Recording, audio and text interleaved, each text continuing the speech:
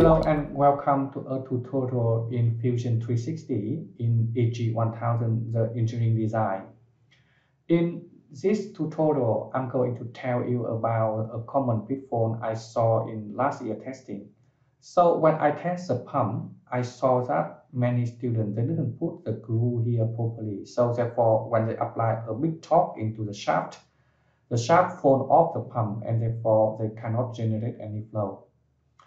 And the pump can be considered as broken. So there are many ways to avoid this situation. The first way is that put the glue properly, and that is. The second way is that you can 3D print your shaft and make a key connections, or you can still use the steel shaft. However, you can use the engraver or maybe cutter to cut a small key over there to make the key connection between the shaft and the impeller. Now I just show you one of them. So here I have done this one. This is my key connections. So I just put them out for you to see it clearly. You can see that I don't have the shaft as a cylinder. I have a key over here. Now let's pull it out. Yep. Just pull it out. Now you can see that. Do one more time. So just pull this one out. Yep. Okay. Now if you can look over here, that I don't make it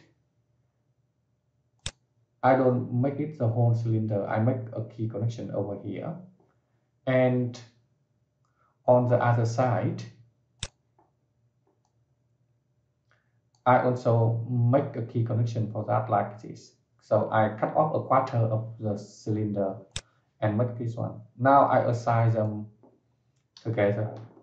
Let's try to align them first and see how it works. So now I can use align to align this face with this face. Should be okay now.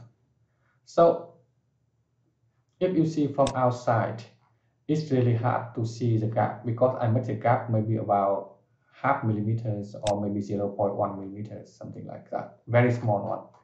You barely see it from outside.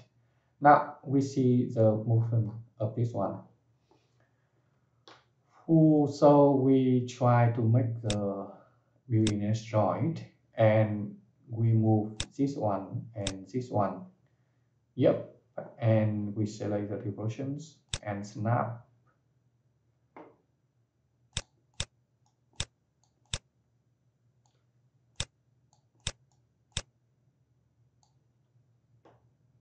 To this one, something like that. So now if you can see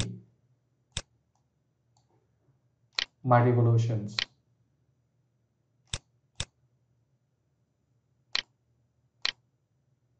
and I animate the revolutions.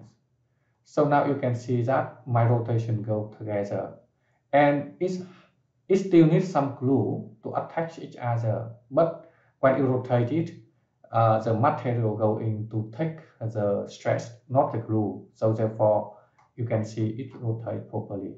So when you try to make the key connections, you can just simply draw this one from the sketch like 8.2 millimeters. And then you can do like I did before. So I make a quarter of something like that. And I trim the part I don't need.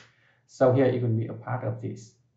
And when you try to make the key connection for the shaft, you just offset it in. So use the offset and then click on this and choose maybe 0.1, something like that. From each side should be 8 letters and finish the sketch.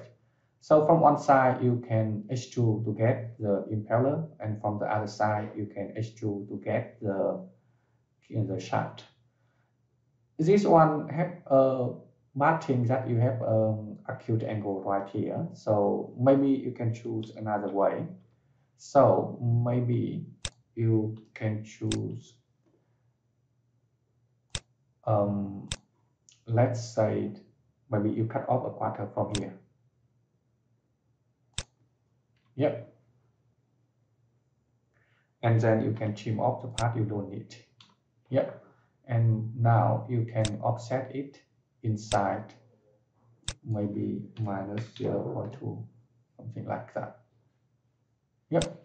So this way, this one going to have an obtuse angle, and therefore you can support a better stress. But this one maybe not as firm as the quarter cut like I used to do. It's just my opinion. You can try different way and cut it in the way you want. And that's it. I hope this can help you a lot when you try to simulate your pump.